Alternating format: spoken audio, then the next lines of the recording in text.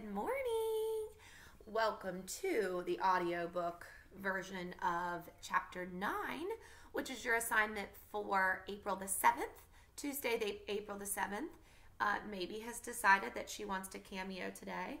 She's also on her way to falling asleep for about the fourth nap of the day today, and I'm recording this at 11:52 in the morning.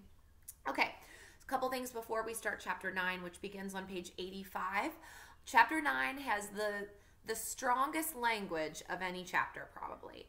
I will be saying beep instead of saying the words in the chapter. It's really important that if you're listening to me for this one, that you're following along with the book too, because I don't want you to miss anything. And I just don't feel like it's appropriate for me to say the words out loud on YouTube. But we are going to talk about the language for the lesson tomorrow too. So if you've got some questions, or if you're just shocked by it or confused why Harper Lee would write this scene with so much strong language, hopefully tomorrow our chat will answer some of those questions. So we meet somebody new in this chapter. We meet Cousin Francis, who I don't want to say anything about him yet. I'll let you form your own opinion. We also have Cecil Jacobs, who we might have heard from on like one of the first days of school. Cecil Jacobs is a classmate in Scout's class, and he comes in and out of chapters for the next few. Are you ready, maybe? Alrighty, page 85, chapter 9. You can just take that back, boy. This order, given by me to Cecil Jacobs, was the beginning of a rather thin time for Jem and me. My fists were clenched and I was ready to let fly. Atticus had promised me that he would wear me out if he ever heard of me fighting anymore. I was far too old and too big for such childish things. The sooner I learned to hold it in, the better off everybody would be. I soon forgot. Cecil Jacobs made me forget. He had announced in the schoolyard the day before that Scout Finch's daddy defended Beat. I denied it, but told Jem. What do you mean saying that? I asked. Nothing, Jem said. Ask Atticus. He'll tell you. Do you defend Beep, Atticus? I asked him that evening. Of course I do. Don't say Beep, Scout. That's common. We'll talk about what that means in our lesson for tomorrow, or for Tuesday. It's what everybody at school says. From now on, it'll be everybody less one. Well, if you don't want me to grow up talking that way, why do you send me to school? My father looked at me mildly, amusement in his eyes. Despite our compromise, my campaign to avoid school had continued in one form or another since my first day's dose of it. The beginning of last September had brought on sinking spells, dizziness, and mild gastric complaints. I went so far as to pay a nickel for the privilege of rubbing my head against the head of Miss Rachel's cook's son, who was afflicted with a tremendous ringworm. It didn't take. But I was worrying another bone. Do all lawyers defend Negroes, Atticus? Of course they do. Sorry for the interruption. There was construction outside my house, so I didn't think you'd want to hear that. Of course they do, Scout. Then why did Cecil say you defended Beep? He made it sound like you were running a still. That's going to be a whiskey still, so this is going to be a very, Maycomb is a very conservative community, and drinking is looked down on. So she's saying that the way he said what you're doing makes it sound like you're doing something as illegal and looked down upon in Maycomb, like running a secret whiskey business. Atticus sighed. I'm simply defending a Negro. His name's Tom Robinson. He lives in that little settlement beyond the town dump. He's a member of Calpurnia's church, and Cal knows his family well. She says they're clean living folks.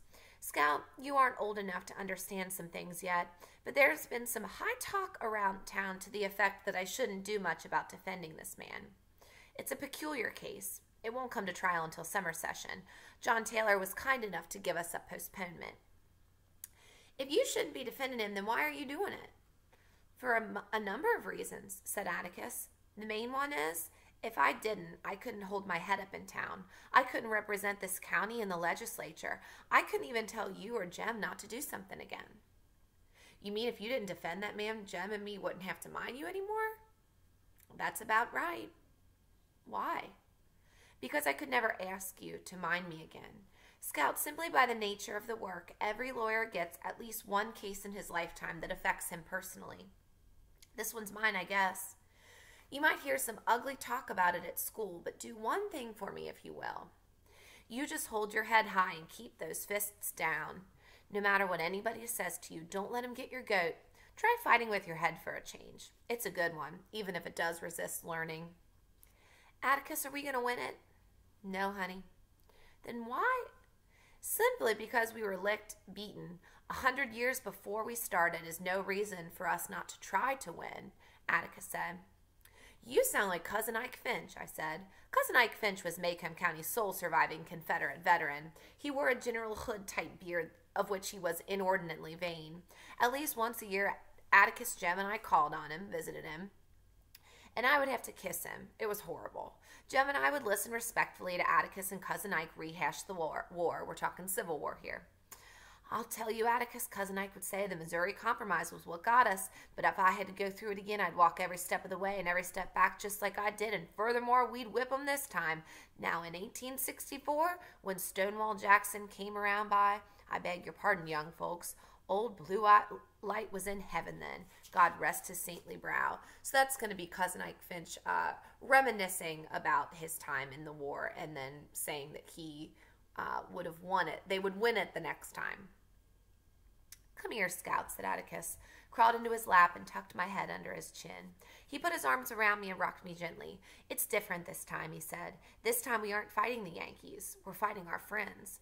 But remember this, no matter how bitter things get, they're still our friends, and this is still our home. With this in mind, I faced Cecil Jacobs in the schoolyard the next day. You take that back, or you gonna take that back, boy? You gotta make me first, he yelled. My folks say your daddy was a disgrace, and that beep ought to hang from the water tank. I drew a bead on him, remembered what Atticus had said, and then dropped my fists and walked away. Scout's a coward, ringing in my ears. It was the first time I ever walked away from a fight. Somehow, if I fought Cecil, I would let Atticus down. Atticus so rarely asked Jem and me to do something for him. I could take being called a coward for him. I felt extremely noble for having remembered, and remained noble for 3 weeks. Then Christmas came and disaster struck. Jem and I viewed Christmas with mixed feelings. The good side was the tree and Uncle Jack Finch. Every Christmas Eve, we met Uncle Jack at Macomb Junction, and he would spend a week with us. A flip of the coin revealed the uncompromising lineaments of Aunt Alexandra and Frances. Remember, Aunt Alexandra is going to be Atticus's sister. Uncle Jack is Atticus's brother. I suppose I should include Uncle Jimmy and Alexandra's husband, but as he never spoke a word to me in my life except to say, "Get off the fence," once, I never saw any reason to take notice of him. Neither did Aunt Alexandra. Long ago, in a burst of friendliness, Auntie and Uncle Jimmy produced a son named Henry, who left home as soon as was humanly possible, married, and produced Frances. He and his wife deposited Frances at his grandparents' every Christmas, then pursued their own pleasures. No amount of sighing could induce Atticus to let us spend Christmas Day at home. We went to Finch's Landing every Christmas in my memory. The fact that Auntie was a good cook was some compensation for being forced to spend a religious holiday with Francis Hancock. He was a year older than I, and I avoided him on principle. He enjoyed everything I disapproved of, and disliked my ingenious diversions. Aunt Alexandra was Atticus's sister, but when Jem told me about changelings and siblings, I decided she had been swapped at birth, and my grandparents had perhaps received a Crawford instead of a Finch. Remember, Miss Stephanie Crawford's a big gossip in Macomb. Had I ever harbored the mystical notions about mountains that seem to obsess lawyers and judges, Aunt Alexandra would have been analogous to Mount Everest. Throughout my early life, she was cold and there. I asked maybe if she's still with us. She is. She's just listening, putting her head down on her desk, but she's still listening. When Uncle Jack jumped down from the train Christmas Eve day, we had to wait. What's going on with the lighting all of a sudden? We had to wait for the porter to hand him 2 long packages. Jem and I always thought it funny when Uncle Jack pecked Atticus on the cheek. They were the only 2 men we ever saw kiss each other. Uncle Jack shook hands with Jem and swung me high, but not high enough. Uncle Jack was a head shorter than Atticus, the baby of the family. He was younger than Aunt Alexandra. He and Auntie looked alike, but Uncle Jack made better use of his face. We were never wary of his sharp nose and chin. He was one of the few men of science who never terrified me, probably because he never behaved like a doctor. Whenever he performed a minor service for Jem and me as removing a splinter from a foot, he would tell us exactly what he was going to do, give us an estimation of how much it would hurt, and explain the use of any tongs he employed. One Christmas, I lurked in corners nursing a twisted splinter in my foot, permitting no one to come near me. When Uncle Jack caught me, he kept me laughing about a preacher who hated going to church so much that he stood at his gate in his dressing gown, smoking a hookah and delivering 5-minute sermons to any passers-by who desired spiritual comfort. I interrupted to make Uncle Jack let me know when he would pull it out, but he held up a bloody splinter and a pair of tweezers and said he yanked it while I was laughing, and that was what was known as relativity. "What's in those packages?" I asked him, pointing to the long, thin parcels the porter had given him. "None of your business," he said. Jem said, "How's Rose Allimer?" Rose Allimer was Uncle Jack's cat. She was a beautiful yellow female Uncle Jack said was one of the few women he could stand permanently. He reached into his coat pocket and brought out some snapshots. We admired them. "She's getting fat," I said. "I should think so. She eats all the leftover fingers and ears from the hospital." "Oh, that's a damn story," I said. "I beg your pardon?" Atticus said, "Don't pay any attention to her, Jack. She's been trying you out. Cal says she's been cussing fluently for a week now." Uncle Jack raised his eyebrows and said nothing. I was proceeding on the dim theory, aside from the innate attractiveness of such words, that if Atticus had discovered I'd picked them up at school, he wouldn't make me go. But at supper that evening, when I asked him to pass the damn ham, please, Uncle Jack pointed at me. "See me afterwards, young lady," he said. When supper was over, Uncle Jack went to the living room and sat down. He slapped his thighs for me to come sit on his lap. I liked to smell him. He was like a bottle of alcohol and something pleasantly sweet. He pushed back my bangs and looked at me. "You're more like Atticus than your mother," he said. "You're also growing out of your pants a little." "I reckon they fit all right." "You like words like damn and hell now, don't you?" I said, "I reckon so." "Well, I don't," said Uncle Jack, "not unless there's extreme provocation connected with them." Provocation is like being provoked. "I'll be here a week, and I don't want to hear any words like that while I'm here, Scout." "You'll get in trouble if you go around saying things like that. You want to grow up to be a lady, don't you?" I said, "Not particularly." "Of course you do. Now let's go to the tree." Sorry, maybe wants to exit. We decorated the tree until bedtime, and that night I dreamed of the 2 long packages for Jem and me. Next morning, Jem and I dived for them. They were from Atticus, who had written Uncle Jack to get them for us, and they were what we had asked for. "Don't point him in the house," said Atticus when Jem aimed at a picture on the wall. "You have to teach him to shoot," said Uncle Jack. "That's your job," said Atticus. I merely bowed to the inevitable, meaning the inevitable of buying the kids their first air rifle. This is going to be a country town, remember, in a rural community. Having a gun is going to be pretty standard in Macomb. It took Atticus's courtroom voice to drag us away from the tree.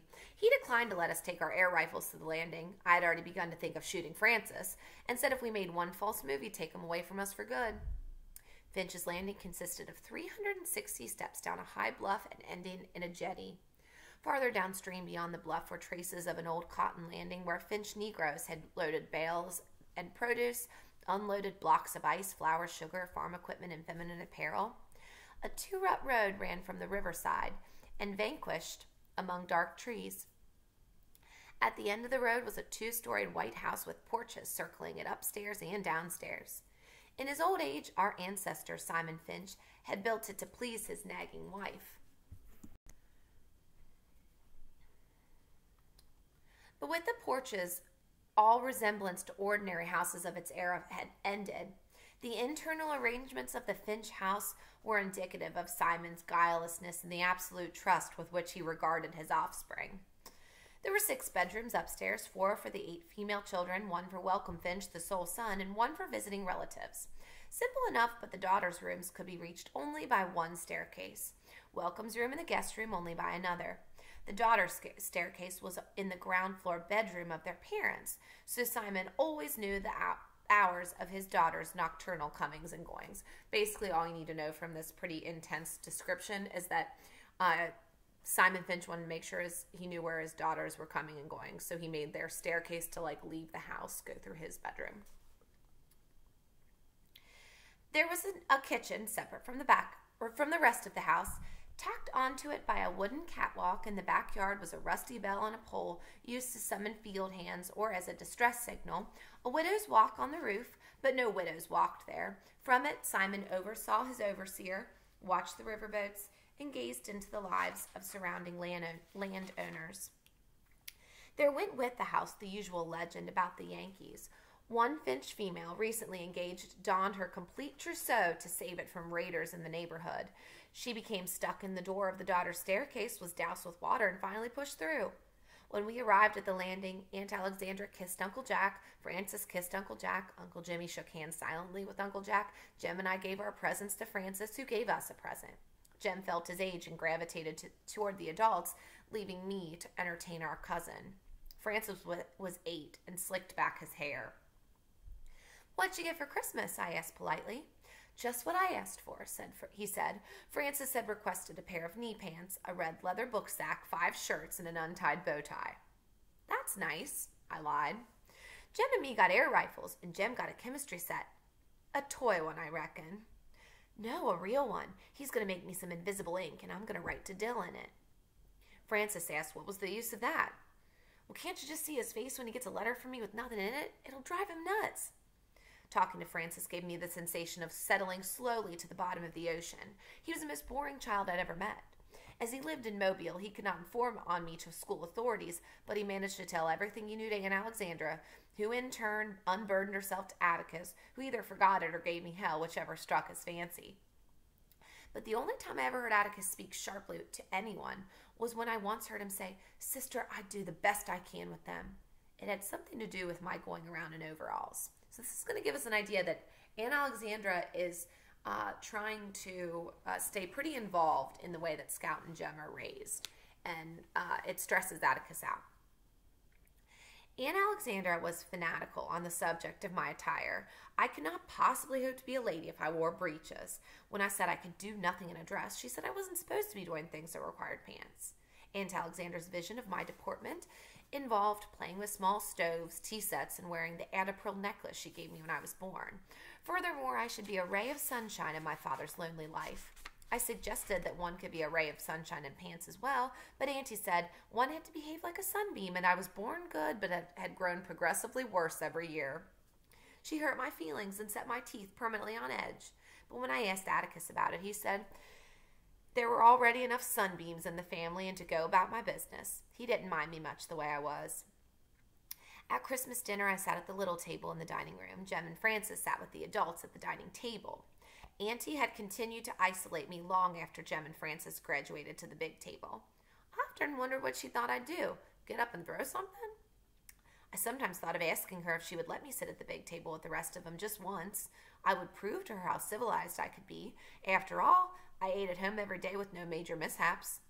When I begged Atticus to use his influence, he said he had none. We were guests, and we sat where she told us to sit. He also said Aunt Alexandra didn't understand girls much. She'd never had one. But her cooking made up for everything. 3 kinds of meat, summer vegetables from her pantry shelves, peach pickles, 2 kinds of cake, and ambrosia constituted a modest Christmas dinner. Afterwards, the adults made for the living room and sat around in a dazed condition. Jem lay on the floor, and I went to the backyard. "Put on your coat," said Atticus dreamily, so I didn't hear him. Sorry, that was a terrible Atticus impression. "Put on your coat," said Atticus dreamily, so I didn't hear him. Frances sat beside me on the back steps. "That was the best yet," I said. "Grandma's a wonderful cook," said Frances. "She's going to teach me how." "Boys don't cook." I giggled at the thought of Jem in an apron. "Grandma says all men should learn to cook, and men ought to be careful with their wives and wait on when they don't feel good," said my cousin. "I don't want Dill waiting on me," I said. "I'd rather wait on him." "Dill?" "Yeah, don't say anything about it yet, but we're going to get married as soon as we're big enough. He asked me last summer." Frances hooted. "What's the matter with him?" I said. "Ain't anything the matter with him." "You mean that little runt Grandma says stays with Miss Rachel every summer?" "That's exactly who I mean." "I know all about him," said Frances. "What about him?" "Grandma says he hasn't got a home." "Has too. He lives in Meridian." He just gets passed around from relative to relative, and Miss Rachel keeps him every summer. Francis, that's not so. Francis grinned at me. You're mighty dumb sometimes, Jean Louise. Guess you don't know any better, though. What do you mean? If Uncle Atticus lets you run around with stray dogs, that's his business, like Grandma says, so it ain't your fault. I guess it ain't your fault if Atticus is a beep lover besides, but I'm here to tell you it certainly does mortify the rest of the family. Francis, what the hell do you mean? Just what I said. Grandma says it's bad enough that he lets you all run wild, but now that he's turned out to be a beep lover, we'll never be able to walk the streets of Maycomb again. He's ruining the family. That's what he's doing. Francis rose and sprinted down the catwalk to the old kitchen. At a safe distance, he called, He's nothing but a beep lover. He is not, I roared. I don't know what you're talking about, but you better cut it out this red-hot minute. I leaped off the steps and ran down the catwalk. It was easy to collar Francis. I said, take it back. Francis jerked loose and sped into the old kitchen. Beep lover, he yelled. When stalking one's prey, it's best to take one's time. Say nothing, and as sure as eggs, he will become curious and emerge. Francis appeared at the kitchen door. You still mad, Jean Louise? He asked tentatively. Nothing to speak of, I said. Francis came out on the catwalk. You gonna take it back, Francis? But I was too quick on the draw. Francis shot into the kitchen, so I retired to the steps. I could wait patiently. I sat there perhaps 5 minutes when I heard Aunt Alexander speak. Where's Francis? He's out yonder in the kitchen. He knows he's not supposed to play in there. Francis came to the door and yelled, Grandma, she's got me in here and won't let me out. What is all this, Jean Louise? I looked up at Aunt Alexandra. I haven't got him in there, Auntie. I ain't holding him.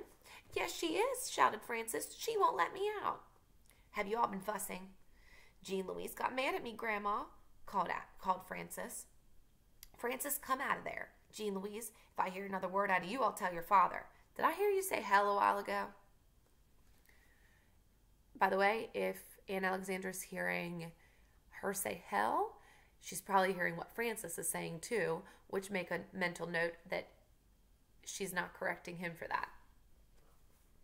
No, thought I did. I better not hear it again. Aunt Alexandra was a back porch listener. The moment she was out of sight, Francis came out head up and grinning. Don't you fool with me, he said. He jumped into the yard and kept his distance, kicking tufts of grass, turning around occasionally to smile at me. Jem appeared on the porch, looked at us, and went away. Francis climbed the mimosa tree, came down, put his hands in his pockets, and strolled around the yard. Ha, he said. I asked him who he thought he was, Uncle Jack. Francis said he reckoned I got told for me to just sit there and leave him alone. I ain't bothering you, I said.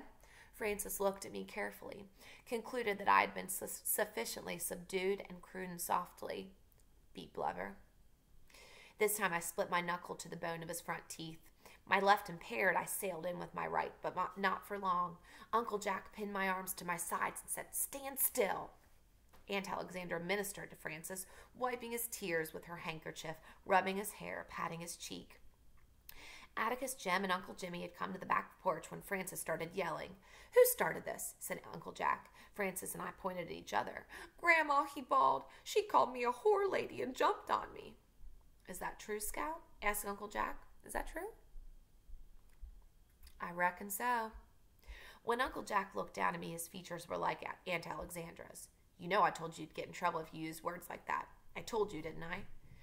Yes, sir, but, well, you're in trouble now. Stay there.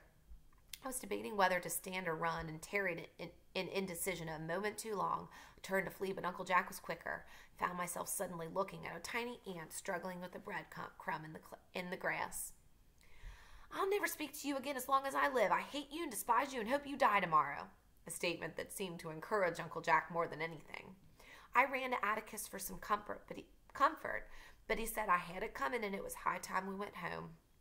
I climbed into the back seat of the car without saying goodbye to anyone, and at home I ran to my room and slammed the door.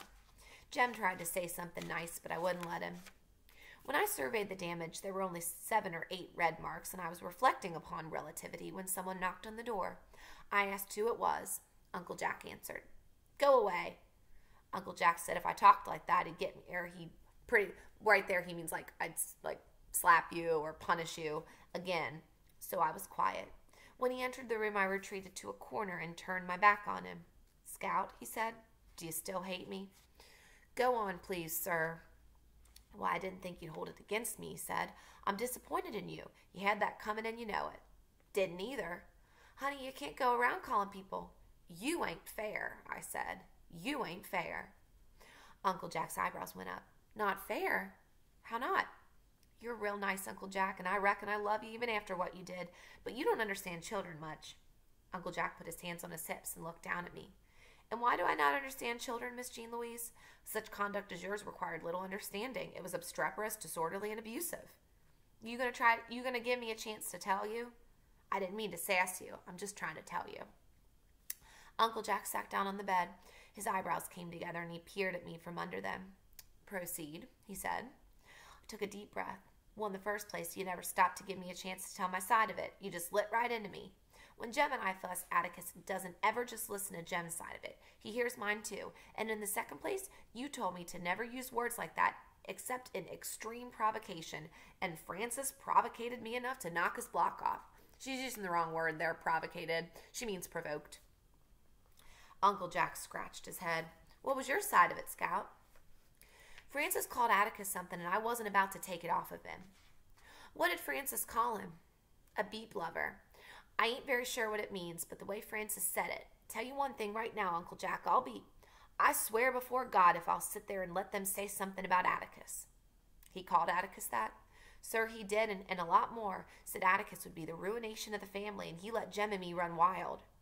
From the look on Uncle Jack's face, I thought I was in for it again. When he said, "We'll see about this," I knew Frances was in for it. "I've a good mind to go out there tonight." "Please, sir, just let it go, please." "I've no intention of letting it go," he said. "Alexander should know about this. The idea of, wait till I get my hands on that boy." "Uncle Jack, please promise me something. Please, sir. Promise you won't tell Atticus about this. He asked me one time not to let anything I heard about him make me mad, and I'd rather him think we were fighting about something else instead. Please, I promise." "But I don't like Francis getting away with something like that." "He didn't." "You reckon you could tie up my hand? It's still bleeding some." So by that she means he didn't, because I punched him in the face. "Of course I will, baby. I know. If no other hand, I'd be more delighted to tie up. Would you come this way?" Uncle Jack gallantly bowed me to the bathroom. While he cleaned and bandaged my knuckles, he entertained me with a tale about a funny, nearsighted old gentleman who had a cat named Hodge, who counted all the cracks in the sidewalk when he went to town. "There now," he said, "you'll have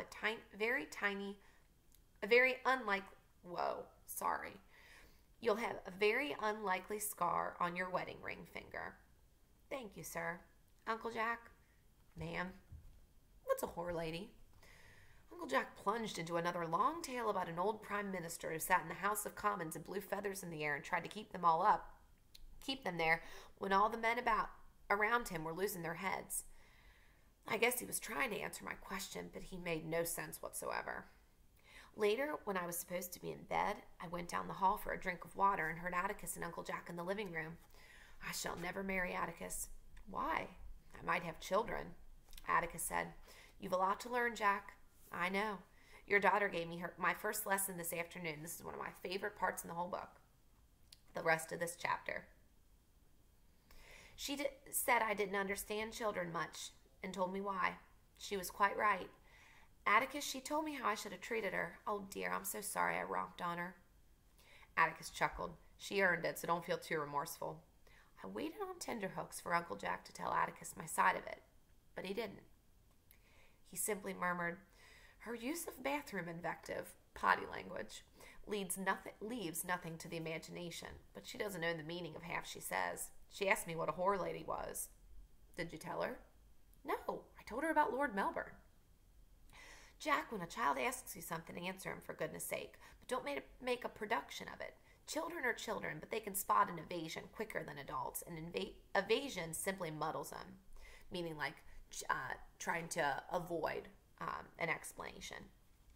"No," my father mused, "you had the right answer this afternoon, but the wrong reasons. Bad language is a stage all children go through, and it dies with time when they learn they're not attracting attention with it. Hot-headedness isn't. Scout's got to learn to keep her head and learn it soon with what's in store for her these next few months. She's coming along, though. Jem's getting older, and she follows his example a good bit now. All she needs is assistance sometimes. Atticus, you've never laid a hand on her. I admit that. So far, I've been able to get by with threats. Jack, she minds me as well as she can. Doesn't come up to scratch half the time, but she tries. That's not the answer, said Uncle Jack. No, the answer is that she knows that I know she tries. That's what makes the difference. What bothers me is that she and Jem will have to absorb some pretty ugly things soon. I'm not worried about Jem keeping his head, but Scout just as soon jump on someone as look at him if her pride's at stake. I waited for Uncle Jack to break his promise. He still didn't. Atticus, how bad's this going to be? You haven't had too much chance to discuss it. It couldn't be worse, Jack. The only thing we've got is a black man's word against the Yules. The evidence boils down to, you did, I didn't. The jury couldn't possibly be expected to take Tom Robinson's word against the Yules. Are you acquainted with the Yules? Uncle Jack said yes, he remembered them. He described them to Atticus, but Atticus said, you're a generation off. The present ones are the same, though. What are you going to do then? Before I'm through, I intend to jar the jury a bit. I think we'll have a reasonable chance on appeal, though. I really can't tell at this stage, Jack. You know, I'd hoped I'd get through life without a case of this kind, but John Taylor pointed at me and said, you're it. Let this cup pass from you, eh? It's going to be a religious allusion to the Garden of Eden. Not the Garden of Eden, Garden of Gethsemane. It's a biblical quote. Right. But you think I could face my children otherwise? You know what's going to happen as well as I do, Jack, and I hope and pray I can get Jem and Scout through it without bitterness, and most of all, without catching Maycomb's usual disease. Why reasonable people go stark raving mad when anything involving a Negro comes up is something I can't pretend to understand. I just hope that Jem and Scout come to me for their answers instead of listening to the town. I hope they trust me enough. Jean Louise? My scalp jumped. I stuck my head around the corner. Sir? Go to bed. I scurried to my room and went to bed. Uncle Jack was a prince of a fellow not to let me down. But I never figured out how Atticus knew I was listening, and it wasn't until many years later that I realized that he wanted me to hear every word he said. I will see you for Chapter 10.